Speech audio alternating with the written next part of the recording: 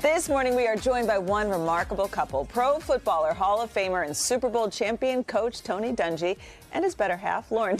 Sorry, they told me to say that. A best-selling author in her own right. They have been married almost 40 years, currently the parents of 11 children, multiple charitable endeavors through the Dungy Family Foundation, and now they've teamed up once again. They've got a new book out. It's called Uncommon Influence, Saying Yes to a Purposeful Life. And they're here this morning to share some of the wisdom that they have amassed over this 40 years of marriage. So honored to have you both in studio. Thank you. Thank you. Thank you for having us. So this is the third time we've written a book together. I know this guy and his wife, they've written a book together before. I don't know if they would do it again, but I mean, the process itself, I mean, is it daunting at all to write a book like this with your spouse, or was it a labor of love?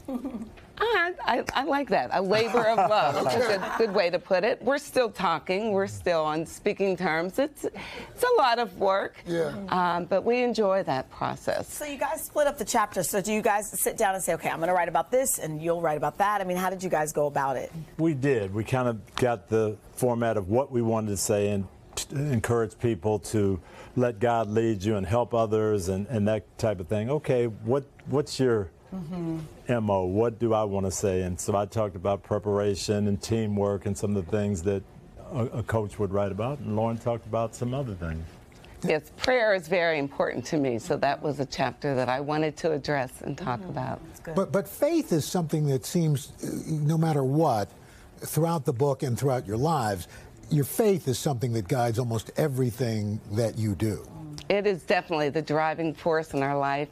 We begin each day in prayer together, talking to the Lord, and that just really jumpstarts our day. So prayer is very important, and faith is what keeps us together and keeps us going, guides our path. And let's talk about you guys as parents. You currently have 11 children. We do. One we saw. Yes, that's the group. You know, some are adopted, some you're fostering.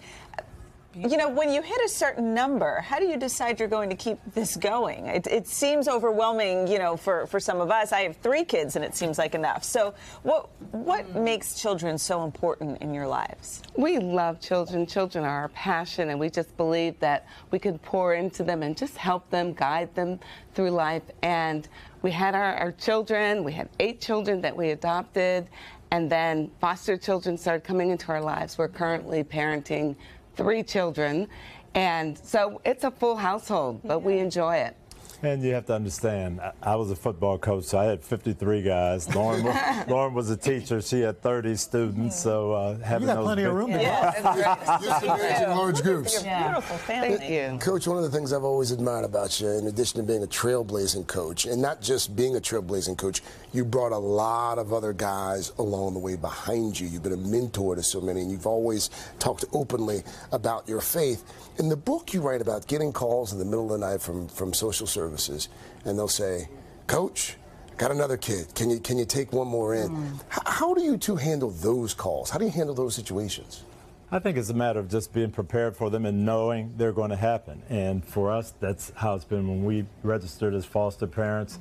That's the first thing that happened. Hey, we've got an emergency situation. Can you do this? And you know, you have to say, yes, we're willing, and those are some of the most fun ones. And we made that decision early on that when we were going to foster children, we wouldn't say no, because we know the children are in crisis and they need a home, they need stability, they need love. So we opened our doors to the kids, and we've had over 100 children come through our door.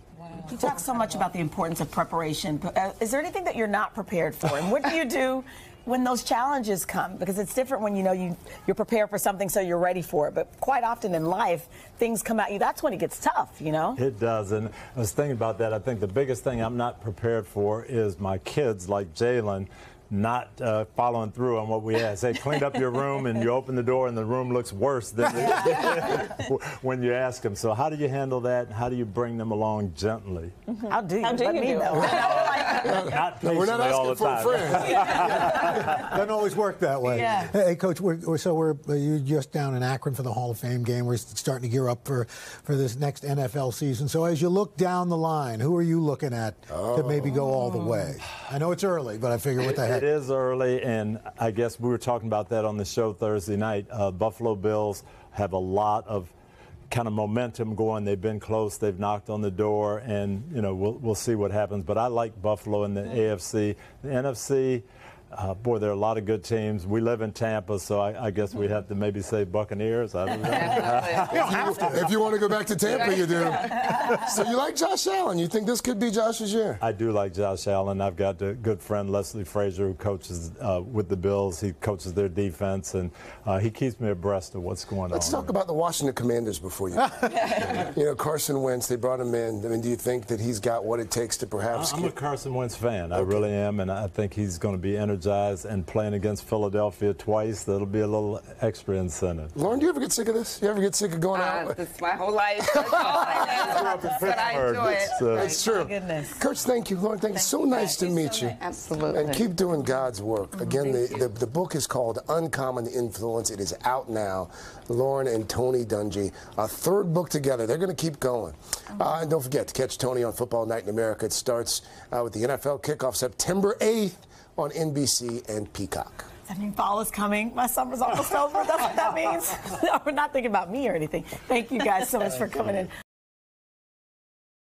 Hey, thanks for watching our YouTube channel. Find your favorite recipes, celebrity interviews, uplifting stories, shop our favorite deals, and so much more with the Today app. Download it now.